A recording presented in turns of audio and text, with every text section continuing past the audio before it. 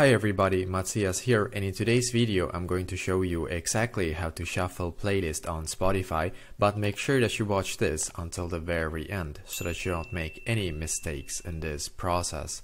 So what we need to do first is to go into our Spotify app.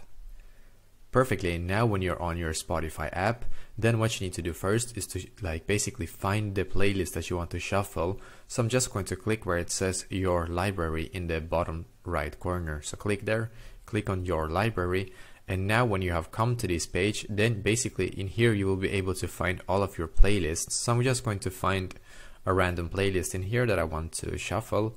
So I can take this one right here. So perfect, now when I'm on my playlist here and I want to shuffle songs, then what I need to do is to click on the play button. It's like a big green play button to the right, so click there.